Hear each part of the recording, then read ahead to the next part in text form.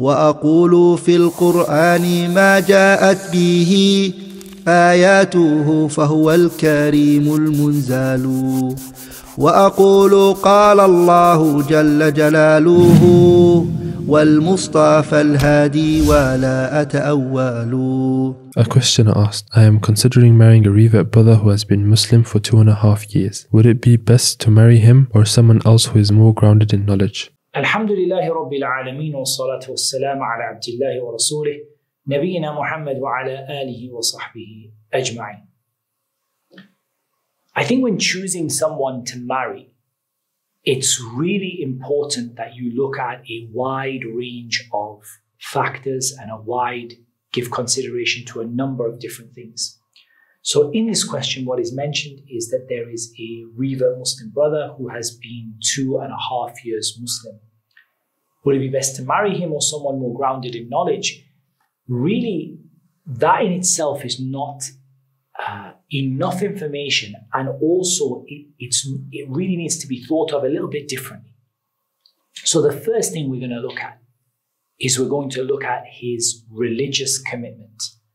Now, no doubt knowledge is a part of that, but religious commitment, I would describe it slightly differently. Out of the knowledge that he has, how much of that knowledge is he putting into practice every day? In fact, you see that this is a person who every time they get knowledge, they put it into practice as best they can.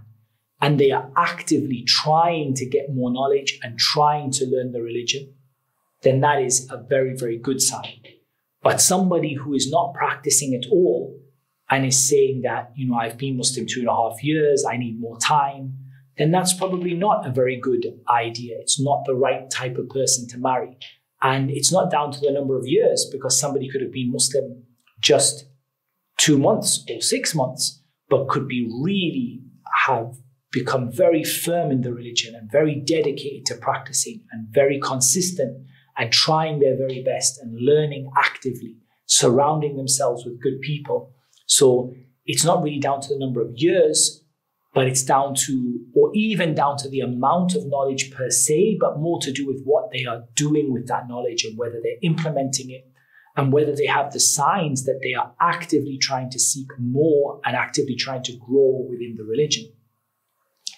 The second consideration is their character, because there are people who are people of knowledge, they're people of goodness, people who are practicing the religion of Islam, but in terms of character, the character might not be the right person to marry. So that could be down to the kind of softness of character, gentleness, patience, forbearance, kindness, consideration, and things like that. The next thing to consider, which I believe is extremely important, is to consider compatibility. So compatibility is a very general word, which basically means that the two of you would, inshallah, work, the relationship would work, you would be good together. And that doesn't mean you have to be the same. It just means that you have to be comfortable. So the fact that you mentioned that this is a revert Muslim brother suggests that the person writing this question isn't a revert. So again, the culture you are coming from within Islam, your family's cultural background, how much would that suit this revert Muslim brother? Would he manage it okay? Would they be really understanding and kind of make him comfortable? Or would he feel really out of place? Would he be expected to do things that he couldn't do? Again, there's no fast, perfect answer to that question for everybody, because different families have different sort of expectations. Are your expectations consistent with this revert brother? So what you hope for and what you would love to happen and what you would want, is that consistent with where he is and what he wants? And likewise the other way around, in terms of your lifestyle, in terms of your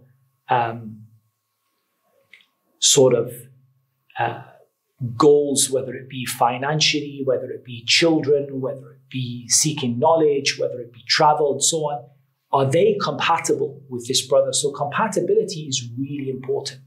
Are the two of you generally compatible in terms of, your general sort of character, culture and expectations and so on. That's also really important to look at, to make sure you can be different, but the important thing is compatibility.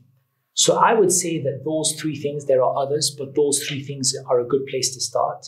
I would also urge you that if you do want to marry this revert Muslim brother who has been Muslim for 2.5 years, I would honestly suggest that the communication is between him and between your father.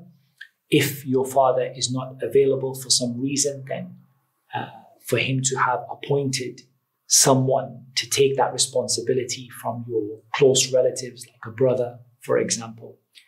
But ultimately, if your father is around, then it is his responsibility to talk to this brother. Don't reach out to him by yourself. Don't communicate with him by yourself, because ultimately that's not going to bring you any barakah. It's not going to bring you any good. So my strong advice would be that if you want to approach this brother for marriage, that you ask your father to approach him. And inshallah ta'ala, this will be something like a way also to a safety net or a safeguard for yourself, to make sure that you're making the right decision, to have someone look over that decision and concur that this person, in their religious commitment and in their character and in their compatibility, is someone that would work for you. And my final piece of advice would be that if it does go ahead and you have the permission of your wali, your father primarily, whoever else is your wali, to go ahead with the marriage, that I would suggest that you do the nikah relatively quickly, because delaying the nikah is something that we see from a lot of brothers and sisters that causes a great deal of trouble, because there is a pressure on the couple to talk, to chat, to be free with each other, but they haven't yet done the nikah. So I would say to do the nikah as quickly as possible would be the way to go about it. So that would be my advice on that particular question, and Allah Azza wa Jalla knows best. If you have any questions you'd like to see answered as part of this series, then you can email us at questions@amau.org.